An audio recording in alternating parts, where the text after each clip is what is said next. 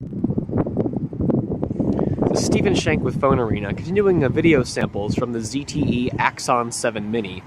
We already showed you 1080p, now we're demoing the phone's 720p recording mode. As far as HD goes, you only really have this and the 1080p. There's no 4K. We do have a 480p, but honestly, you're probably better off shooting at a higher resolution and downsampling later, just in case you want to have that higher resolution shot for showing off on a big screen at some point. As we did with the 1080p, let's check up close refocus times with this foreground sign.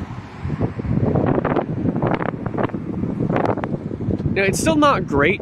It's taking a bit. It seems easier to acquire that up close focus than it is to go back to distance. Yeah, okay. The first time looked pretty good.